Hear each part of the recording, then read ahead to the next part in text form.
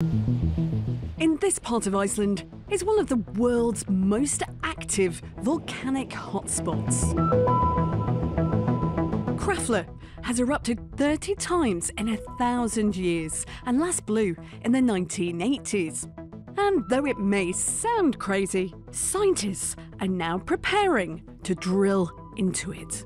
The idea is to learn more about how volcanoes behave so that we can better predict eruptions and also tap into a super hot source of energy. Volcanoes can be spectacular, but they're also devastating. Around the world, millions of people live close to them. Here in Iceland, residents of Grindavik have had their lives upended by a string of eruptions.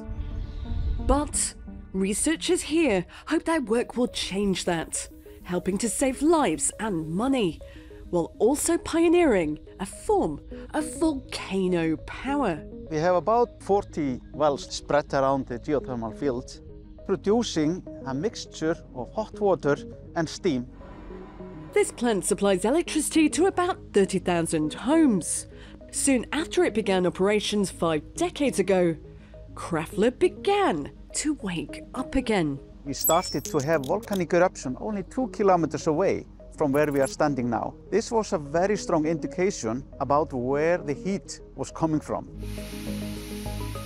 Using those new clues, scientists began drilling in this spot, where in 2009 they stumbled across an extraordinary discovery: a shallow pocket of magma. We were aiming to drill to 4.5 kilometers, and we're absolutely not expecting to hit magma at only 2.1 kilometer depth. Much closer to the surface than scientists ever imagined. The extreme heat from this molten rock destroyed their equipment. We were able to measure the power that comes out of it. This well produced about 10 times more than the average well in this location, giving us a very strong indication of the extremely powerful resource that we may be setting up.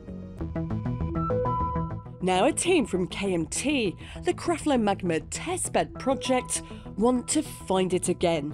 Right here, 2 kilometers down, is a red-hot magma chamber, and scientists are preparing to drill down into it.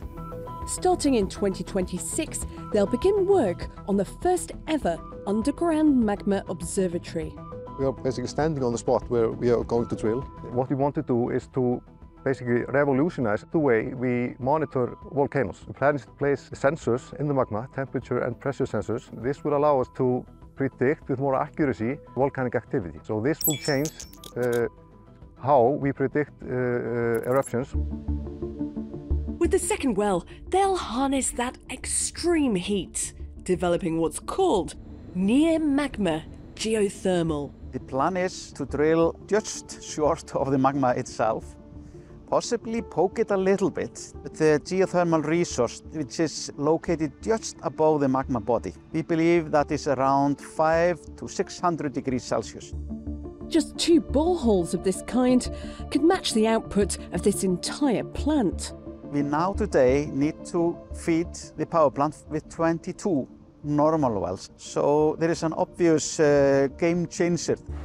And there's the exciting possibility of potentially limitless, cheap, clean energy. This is a big part of how we are going to take geothermal to the next level, and also, of course, a huge part in the green energy transition.